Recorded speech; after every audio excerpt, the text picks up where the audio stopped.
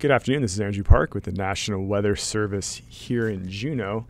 Getting a lot of questions on the vocabulary we use around the potential suicide basin release and what that means. So we're going to go over a quick video just to see where we're at and what we're going to do moving forward. So the way this works is over the year, the basin slowly fills up with water. And here we can see in early winter, it starts to fill up, and moving through time, we see that water go up and up and up.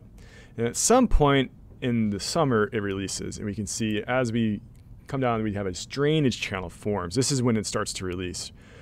Currently, the basin is right about here, where we can see the water, it's filling up, but the water at the top is starting to overtop this glacier, starting to overflow. So it's not necessarily formed a channel out yet underneath this glacier. The water is currently coming over the top, and that's what we're seeing. That's what we mean by overtopping. The basin itself is overflowing. We're not seeing really any impacts at all, nor are we seeing the Mendenhall River rise at all. Now, what we're waiting for is this drainage channel to form. And as this channel forms, we start to see the river respond.